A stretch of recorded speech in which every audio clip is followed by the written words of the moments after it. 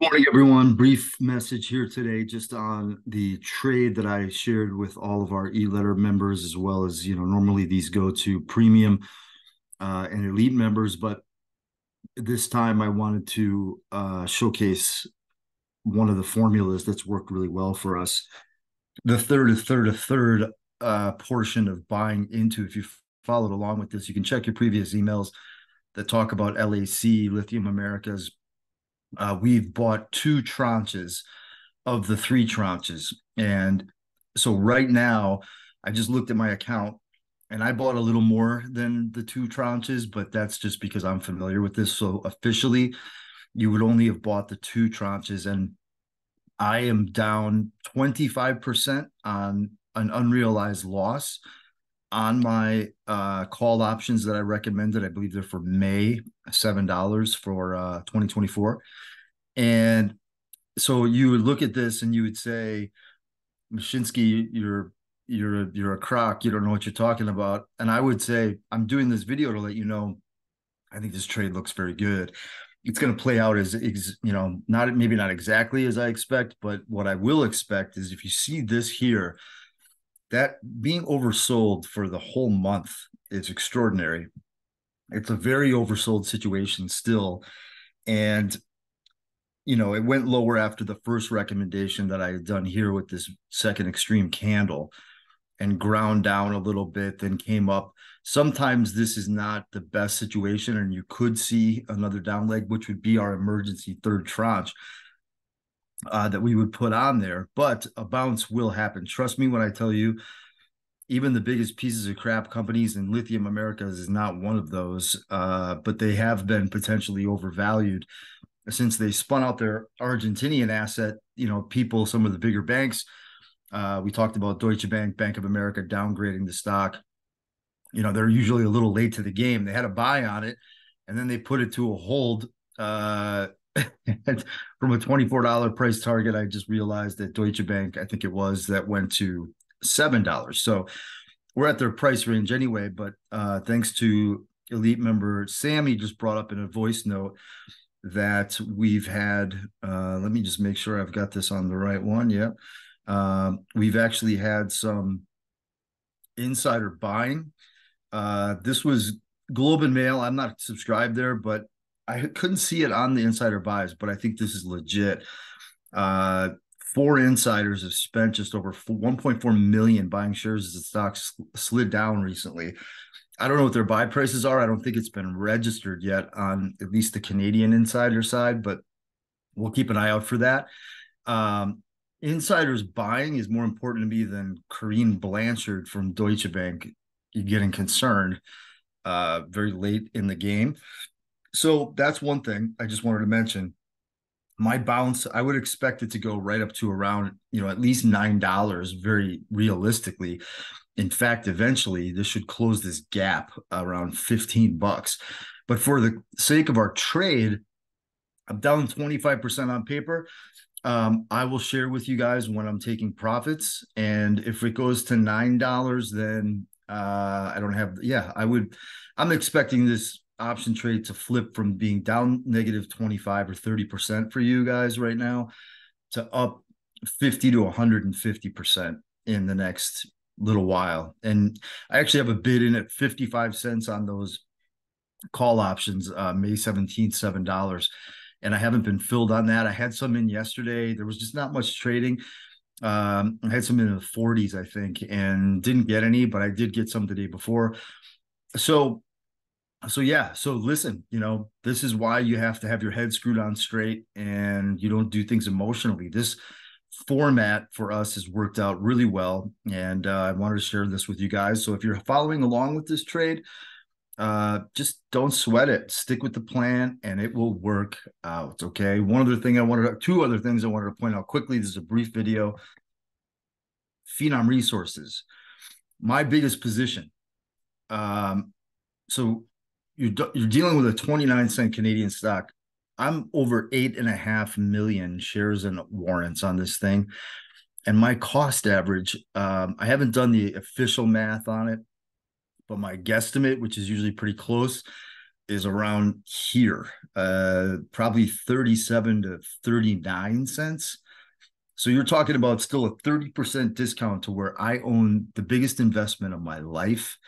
And Phenom just came out with a little bit of a surprise news announcement yesterday. It was a surprise to me, and that was that they just extended the vanadium deposit when they were drilling for gold. They're going on hole 17. It's 2,000 feet deep, but the vanadium project is near the surface. So they've already encountered this, extends the deposit with you're talking about 0.58% V2O5, which is a little less than the deposit itself, but not much. And they also had 7 meters at 0.91, which is fantastic. So I would say this is just an added bonus, but people are not paying attention to this because vanadium is down.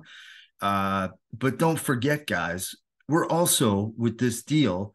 The reason for this drill program right now is looking for the next monstrosity of a gold system on the Carlin trend. We have 3 projects that are gold centric in Nevada that are extraordinary. They're earlier stage, but these are some of the best prospects that you can find, and were sourced from some of the best sources that you can find in Nevada. I've been monitoring that position closely, that whole situation, because we also have a copper asset in Nevada. Whether it's the 4 of those assets or we get a 5th, which is what I have instructed management, that would be my wish, would be to find a 5th gold or silver or copper asset that we will eventually spin out with this thing. And, we're going to make a fortune on this stock. And the last thing I'll show you on this one is this. So I'm on the wrong screen again, but that's okay. So guess where I think this stock goes at a minimum? It's been to almost $2 2 times before, 5 years ago.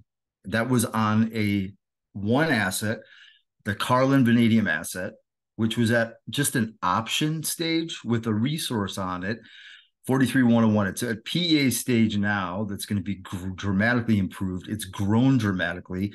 And we have 4 gold assets in the project. And we have an offtake agreement with MK Plus in Japan we have 5% stake in their parent company. And people are not selling anymore here. Look at the volume. This is what is very encouraging to me, is like the only volume that's had a spike, which is even small too, there's no sell volume. There's no more stock left here, guys. You have to buy this stuff in advance of a surge. And I don't know if that's going to be on a drill hole or just very subtly when vanadium happens to bottom out and the market is looking 6 to 9 months ahead and seeing a recovery in a lot of the commodity prices and critical metals prices. The vanadium asset here is my defense insurance policy, because it's worth already the size of it, over 400 million pounds of vanadium, highest amount of resource in North America for vanadium, and growing, and at surface. And I know that this asset is my insurance policy. It's going to have another spike just on the vanadium asset. It went to $2 twice before. What does it do now when vanadium recovers just on the vanadium asset? So the gold stuff is all, sort of like a bonus, but it's also the driver in the near to intermediate term if vanadium prices stay down. So I would just encourage you guys, buy Phenom, keep nibbling away. People that give up in these situations usually end up really regretting it sooner than later, because we're deep in a bear market, and what I do is I try to make money where I can, and then continue to build positions in companies like this when I have that free cash and or those profits. And where a lot of mine has come from, quite frankly, recently, is in crypto. And I told you on my last couple of videos, I believe, about making sure you're buying Bitcoin. I mean, look at the last week, 30 to 34K. When you start to buy the perpetual futures on this, my profits have been in the hundreds of percent. That's just so you guys know, I do have another newsletter, phenomcrypto.com. If you're interested in more crypto, you can go there. And I mean, we've been crushing it, but the problem there too is that people don't like to act unless things are starting to fly in front of their face. That's why I'm a professional investor and I've gotten rich from doing what I do, from being poor. Okay. It's by doing shit when people don't want to do it. They look around, they want validation or emotion.